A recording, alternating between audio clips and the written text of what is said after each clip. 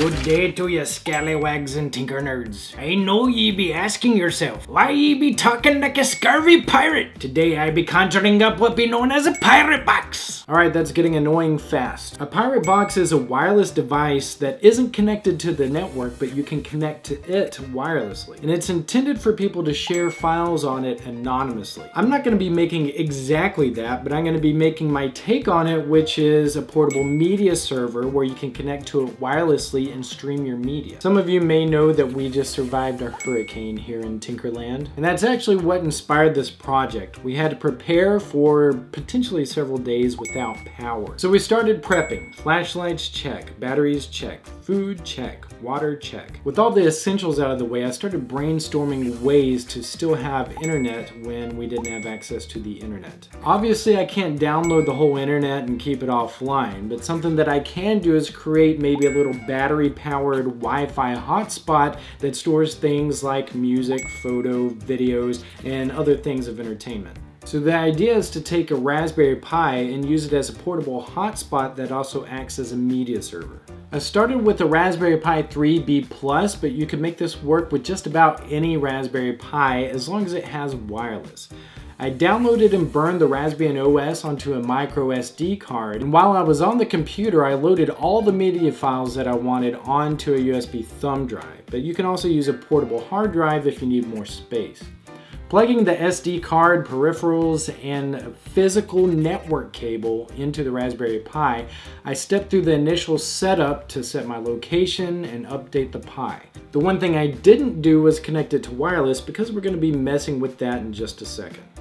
Okay, the first thing to do is to set this up as a wireless hotspot, so let's verify that we have at least one wireless device installed by running this command. ETH0 is the physical Ethernet connection, and anything that begins with WLAN is a wireless device.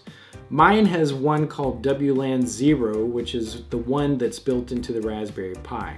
If you have a USB Wi-Fi adapter or multiple Wi-Fi adapters plugged in, you may see a WLAN 1 or something like that. Now that I know I have a Wi-Fi device to use, I need to assign it an IP address to use for our new hotspot. So let's edit the dhcpcd.conf file to give it a static IP address. Make sure that the IP address that you give it is completely different from the IP address on your current network. Save that and let's restart the DHCP-CD server. Then we can install DNSMask to add DNS capabilities for our hotspot. Back up the current DNSMask configuration file and let's create a new one. In it, you just want to tell it what interface to use and what range of IP addresses to assign. Now remember that the IP address range should match the IP address that we set earlier for our wireless device.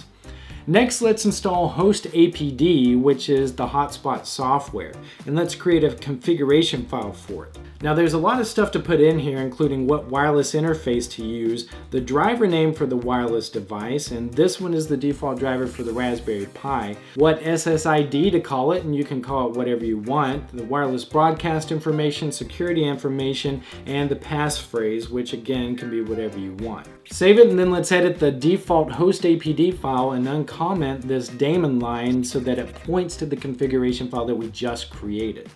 Then start both of those services up and reboot the Pi. When the Pi comes back up, you should be able to take your mobile device and view available networks to see if your Pi's hotspot name that we created shows up.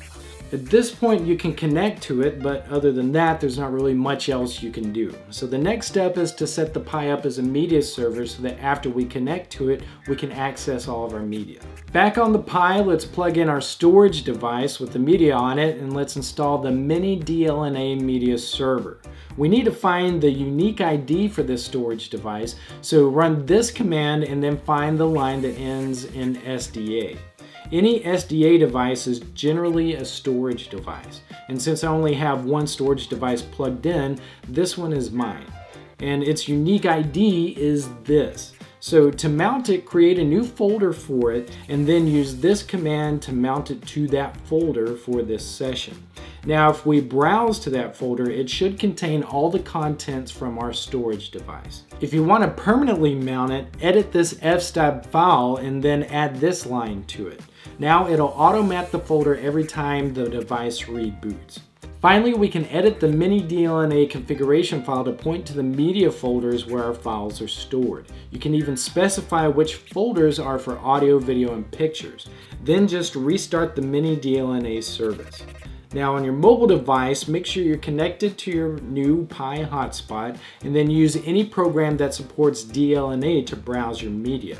I'm using VLC because it's available for Android and iOS and it's free. The next step is to make it portable, and so I just powered it up with this rechargeable power bank and stuck it in a nice and conspicuous container. This is good for power outages, but it's also good for travel. You could take it on camping trips or even put one in your car so that you can stream music on the road. You could even try to take it on a plane if you can get it through security. Now that you have your own portable hotspot, you can add a lot more stuff to it if you want, including things like web pages, and make it into its own intranet. What would you add to your portable hotspot? Let me know in the comments below. If you have any ideas, you can submit or vote for your favorites at tinkernut.com/ideas. You can click here to watch more videos like this, and if you got any value out of my show and would like to give some value back, please feel free to donate at patreon.com/tinkernut. Alright, that's it for this tutorial. For more, go to youtube.com/tinkernut.